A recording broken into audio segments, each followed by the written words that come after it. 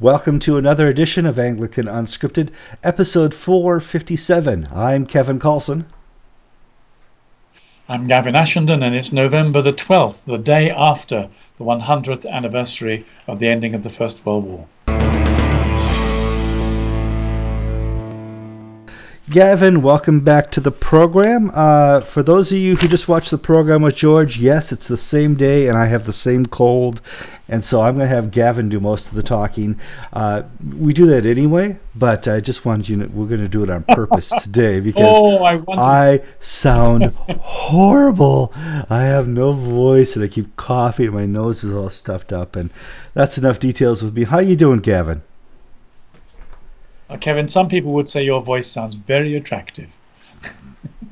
Husky and... Yeah, husky. So how are you doing, like Gavin? Husky voices. Yeah. Kevin, I'm fine, thank you. I'm very well indeed. It's raining, so you may hear 1,000 pattering footsteps on my roof above my head, but it's just English rain falling on a dark November evening. But I myself, I'm extremely well, thank you. That's good. We have a little audio delay going on back and forth between your place and my place, which is that's okay. The technology allowing us to talk is amazing. So let's get on a little with the show here. Before we start, I need you guys to like, share, comment, subscribe. You know, we're now getting about 20 comments per episode, and that's great. Some are up to 50. We want to encourage you to do that. If you want to do the podcast, go to our show notes and you can subscribe to the podcast. The newest news I hear, we talked last week about Asia Bibi was released from Pakistan, and I thought she was going to get asylum in Britain, but I haven't seen anything about that. What's the update? Well, it's strange, Kevin. The answer is that there is no news, but then different people have been interpreting this no news in two different ways. So the knock-on effects of this woman's case have been quite serious. The first piece of news is that there's a president of the Pakistani Christian Association. He's very well known. His name is Wilson Chowdhury, and he gave an interview to the Huffington Post and said that he had it on very good authority that the British government had refused to give her asylum because of not wanting to upset Islam. Now, this has had two effects. One is it's upset Christians in this country a great deal because we have been welcoming back returning jihadists. We have been on the receiving end of a certain amount of Islamic immigration. And also when there was an issue about giving Syrians asylum, the Foreign Office gave no Christian Assyrians asylum at all. They were all Muslim Syrians. Yep.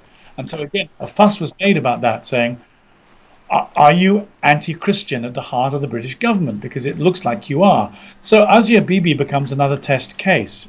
Now, Wilson Chowdhury says he's been told they've not given her asylum, and certainly they haven't given her. Now, the liberal Christians are saying, well, that doesn't mean they've refused her. It just means you don't know anything. So now there's an argument going on between liberal Christians and Orthodox Christians on Twitter, in particular between the editor of Christianity Today, Mark Woods, and me. And I'm saying that there are secular commentators like Douglas Murray, who wrote that very famous book about the death of Europe at the hands of Islamic immigration. Yep. And Douglas Murray is saying this is the first time when we can see the government pandering to Islamic minority in a way that is changing both public policy and he thinks foreign policy too. So now if Great Britain Islamifies its foreign policy, that's a matter of the most serious concern. So Douglas Murray is saying that the Times, which hardly ever comes over to the centre of politics from its left-leaning stance, the Times wrote a leader today saying the silence by the government on Asia Bibi is shameful, and the only person who's saying yeah, it's completely okay are the Christian left, who say there's nothing to worry about, we don't know anything. Don't buy into this horrible anti-Islamic narrative. Well, I'm not surprised, but I'm absolutely disappointed in the Church of England for no response to this and other, eventualities where Christians were persecuted within and outside of England. Here's a lady who's persecuted only for her faith. She was accused of blasphemy and was going to be killed, is being released by Pakistan. The Church of England should say, send her here with welcome arms, and nothing. Wouldn't it be wonderful, Kevin? Wouldn't it be wonderful if we had, I don't know, let's say somebody as senior as an Archbishop of York. Let's say we had a black Archbishop of York who'd been persecuted in a country like Uganda under someone horrible like Idi Amin. Sure. And in those circumstances, he might be able, who knows, to empathize with somebody whose Christian faith had brought them to imprisonment. And if we had such a person, do you not think, well, he'd be in a position to speak out on behalf of persecuted foreign Christians everywhere and speak to the government? But we do have such a person, and he hasn't said anything. Neither he nor the Archbishop nor any of the bishops have stood up for international Christians and persecution. And again, you have to ask, why are they so completely silent? All right, this morning you sent me a letter from a person who sent you a letter of something that they were going to publish.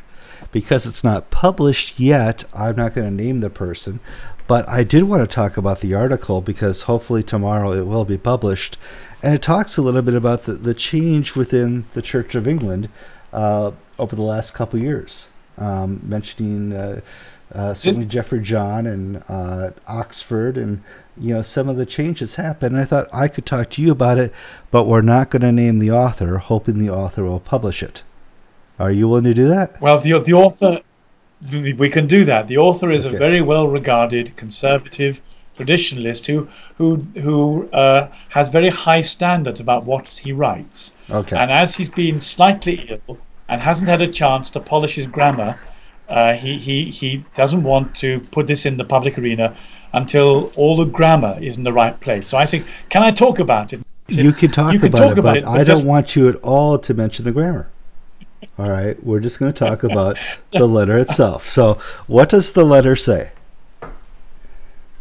Well, the letter carries on from the conversation you and I were having last week or 8 or 9 days ago, when the Diocese of Oxford wrote an ad clerum to its clergy, following the Diocese of Lichfield and saying, essentially, we are moving fast in a pro-LGBT direction, and we'd be happy to have all your questions and all your concerns so we can protect you and advise you, because we know you need a great deal of advice from us. And the author of this paper hasn't written anything that's particularly profound. He's simply drawn a timeline. And he said, just compare for a moment 2018 with 2003 to get a sense of what's happened to the Church of England. Now, you may remember, in 2003, Richard Harris, a very progressive liberal Bishop of Oxford, wanted to promote Jeffrey John, the gay Dean of St Albans, though I think at the time he was a canon at Southwark Cathedral, to become his suffragan bishop. And a large number of evangelical churches in the Diocese of Oxford said, we're not going to let you do that. This is against tradition, it's against scripture, and we will bring sanctions to bear against you, bishop, and the diocese if you do this. Essentially, they meant money. Now, the Bishop Harris backed down. It was a test case. It was near the beginning of this relentless, progressive chess match I talked about. It was one of the opening moves, and they lost it and backed down. Now, 15 years later, what's happened? Well, in 2017, one of the things that happened was Justin Welby took a bishop's report to the General Synod, and trying to hold the line against changes of doctrine, and the Liberals voted it down. Hours and hours and hours have been spent in finding a kind of delicate compromise position, as they thought, between progressive and traditional Christianity. No, and there was no middle ground to be had, was there? No, there wasn't. The progressives said, "We're not having this. If you're not going to give us everything we want, we're not playing with you." And Justin Welby was very upset by that, because he sees himself as being a fixer, and he thought he could fix it. So then he lent over backwards to the liberals and said, that's when he began to talk about radical inclusion and pastoral resources. And now, since that moment, emboldened by that, there has been an outburst across the Church of England of rainbow flags on cathedrals, rainbow Eucharist in cathedrals, ad clarons from Lichfield and Oxford, essentially pushing the agenda remorselessly forward. Now, the author of the paper said the real difference is that in 2003 there was an orthodox body of evangelical churches, at least in the Diocese of Oxford, and probably mirrored across the country in thicker and thinner patches, that said, no, you can't do this. They've disappeared. Mm-hmm. They have evaporated. Yeah. They've either been split into factions, or else they've lost their nerve and they've begun to go over to this new progressive pansexual culture. And essentially what the author is saying is the progressives have won. They have full control of the Church of England. The opposition isn't there, and the very fact that Lichfield and Oxford dioceses can produce these letters and there is no opposition to gainsay them says the game is up. It's interesting. Has become, all it was time. All they had to do was wait us out. The Orthodox will go elsewhere. The true believers will find a place where they can worship without persecution, without interference from bishops and other leaders within the church. And they certainly found that in GAFCA. They found that some of them, they're coming back already, the Roman Catholic Church. I have two friends who went over who are now coming back because Rome was not what they thought it would be. We have to see and sit and watch on this, but for all intents and purposes, the Liberals have won the Church of England. I don't think there's any argument there at all. They really have, and what this means is that it is past time for the traditionalists to get their act together, mm-hmm. to provide a safe home for the people within the Church of England who, in all conscience, cannot accept this perversion of Christian teaching. We have to have some kind of English ACNA, and the difficulty is we are still too split amongst ourselves. We are under some kind of judgment. There are factions still dividing the Orthodox in England. We have to overcome them and work together and find one single episcopal structure that will provide the equivalent of an ACNA.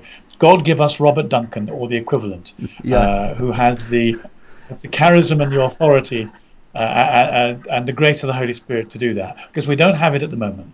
No, it'll take time, but I think now that we've understood that there's just no hope in the Church of England, it's going to give GAFCON more of a shining star within England to go forward. A lot of people are waiting for this moment, and the moment's here. And I think when this article is published tomorrow, that people can see the timeline more clearly. Let's talk a little bit about the armistice. For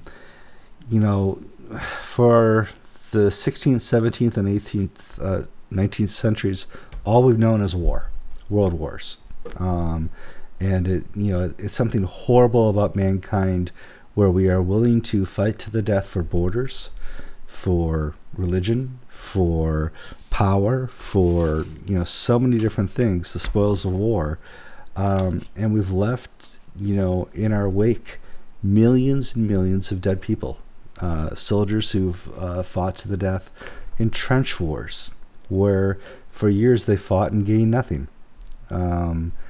And the armistice is the celebration of the end of World War I. And tell us a little bit about how Europe is in appreciating this 100-year armistice. Something's changed, Kevin, since I was a child. Something's changed in the last 5 years, I think. In previous years, there was a sense that although the First and the Second World Wars were different, we were simply lamenting the loss of life on an enormous scale.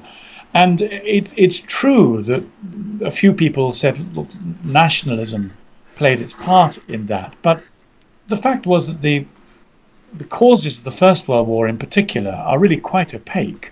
But to my mind, they are nationalism. They were colonialism, expansionism, the chasing of resources in Africa. There was a kind of very dangerous cocktail between expansionist greed and nationalist pride. That's true. The Second World War grew out of the First World War, but it was a very different thing indeed. It was an ideological war with German fascism, which was certainly based on a kind of nationalism, embodying a most profound authoritarian evil. Now, the difficulty is that the narrative that the European Union has been spinning in the last 30 years is, well, we have produced peace. Just as an antidote to what you were describing, 300, 400, 500 years of nationalistic struggle in Europe. Now there's peace, and it's all because of the European Union and a kind of globalized cooperation. I was reading a liberal woman theologian saying, look at Tillich, look at who is that 20th century scientist, Teilhard de Chardin. Look at Tillich, look at Teilhard de Chardin, even look at Bach. They're all saying what we need is kind of church unity and interfaith unity, a form of religious extension of the European community. Now, the fact is that, as you were remarking to me before we started, nationalism alive and well, and it's certainly living in France. But the problem, I think, is that the politicians, like generals, are fighting the last war. The problem is not creeping nationalism creeping up from behind us over the last 100 or 500 years. The problem is with authoritarian utopianism. In other words, a controlling ideology that wants to provide a perfect society. Now, we're getting that essentially from the New Left. So the real danger is, in fact, precisely with what feeds the ideology behind the European Union and a kind of global one world government. Whereas what they're really saying is any nationalism is to be knocked on the head because it will energize the same energies that led to the First World War. But in fact, of course, today nationalism would be an antidote to mass migration, to lack of self-confidence, to social incohesion. In a strange kind of way, for the first time, we need a bit of nationalism, the right kind, in order to provide social glue. So the history is being rewritten by ideologues, and there was some pain, I think, and some confusion about the way in which we celebrated the end of the war, because we're now trying to construct new narratives that change the way the conflicts have been understood in the past. No, there's a lot of truth to that. And you can't walk into a French restaurant and speak to the garçon and try and to speak in French with your broken English accent without them getting all offended that you would speak to them in French because you do not know French. I mean, of all the countries I can think of, France would be the most nationalistic of all of them. And so I saw that conversation going on the last 2 days coming from the celebration of the armistice, and I'm like, oh boy, different definitions of nationalism. It's going to be interesting to watch. They are rewriting history. I think you're right on that. The other really interesting thing is that the people who are claiming a right to national identity are doing it hand in hand with a resurgent Christian faith. So what we have is Poland saying, we are not going to swallow the pseudo non-nationalism of Germany and France because we want to keep our Christian tradition and our own borders. Hungary is saying the same thing. To some extent, I know Russia is a very mixed bag, and Putin upsets people and excites them in equal order. But nonetheless, Putin is one of the few political leaders who says our civilization is based on Judeo-Christianity and we're determined to preserve it. So we effectively, I see at any rate, a form of new, healthy nationalism, which is energized by Christian faith and an understanding some of the best things in our culture have been given to us by the gospel, against a secularized, more global, unlimited immigration ideology that runs the EU. And people say that George Soros and other people are behind an attempt to unglue Christian culture that has held us together for a while. This is contentious, and people have to make their own minds, but that's how I see it. I happen to agree with you. This has been episode 457. I'm Gavin Carlson. I'm Gavin Ashenden, and it's also been the 12th of November. That was my line, Kevin. Your cold's gone to your head. It's really bad. It's so bad. I'm on so many drugs right now. It's just like... I've been remembering 457 all the way through. I even had a little mnemonic: 1945, the end of the war; 7, the perfect number, and I know. Get better soon. We love you.